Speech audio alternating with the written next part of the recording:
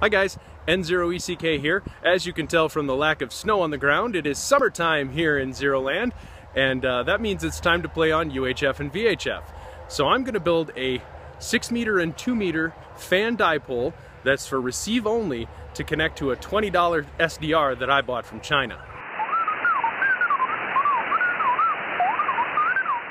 So what we're going to need for this one today is some 75 ohm coax, just regular TV coax, because the input on this SDR is 75 ohm. It's meant for digital TV transmissions and digital radio transmissions, but it happens to act as a IQ SDR when plugged into a computer and using a little bit of ham modified software. We're going to use a ring terminal for the ground side, and I've got the converter to get it to the PAL connector to the F connector, and an F bulkhead connector that I'm going to use to connect to the antenna. So what I'm going to do is I'm going to take some PVC.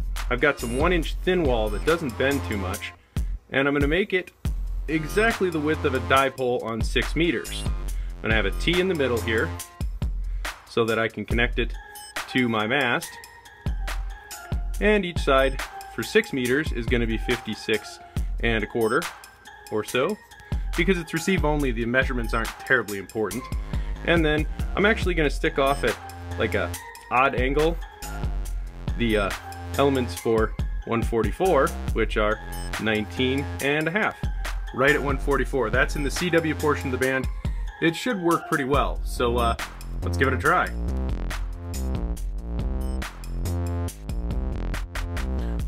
Luckily I got ring terminals big enough to hold both wires. Hopefully they're big enough to hold all 3 things. I'll show you my idea in a second here. So since I know we can solder to these things, and this little guy right here, I'm gonna get in front of the camera.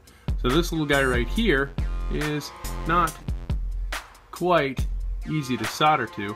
I'm gonna try and put this and the 2 wires around the tip of this, but I'm gonna cut off the ring first. Here, look at that, it works. I always like to solder my ring terminals. The crimp is the mechanical connection, the solder provides a good electrical connection. It hasn't failed me yet.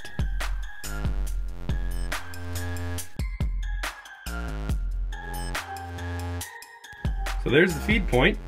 Should be able to connect that to some RG6 and connect it up onto the support.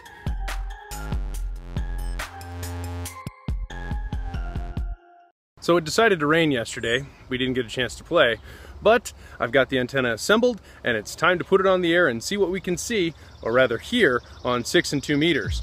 Or maybe some other things. We'll figure out what we can see in a second. I put the antenna on top of my jackite pole. The PVC fit around the second section, so I was able to raise it to about 16 feet or so. After making all the connections, it was time to fire up SDR Sharp and see what I could hear. I tried it first with the included telescoping antenna and heard the usual FM broadcast stations and NOAA weather channels. After swapping the antennas, everything got stronger, which is to be expected when the antenna is higher in the air.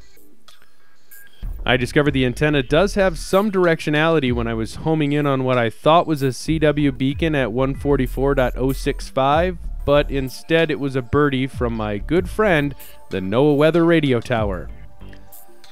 At my house, there are 2 very strong VHF broadcasters within a couple miles. The first is KARZ-FM, which puts out 15 kilowatts on 107.5 megahertz. The second is NOAA weather radio station KXI-50. That one is a lot closer and puts out 1 kilowatt on 162.5 megahertz. It's no surprise that I hear birdies and intermod interference on every VHF radio I own. In the case of the SDR, that's all I heard. So I decided to put it up vertically and see if I could get anything on the scanner, and no joy there either. So either 6 meters and 2 meters are completely dead, or out here in the prairies of southwest Minnesota, there's nothing close enough to listen to. Either way, I built an antenna, it was fun, and that's what we're here for. 7-3, join the resistance.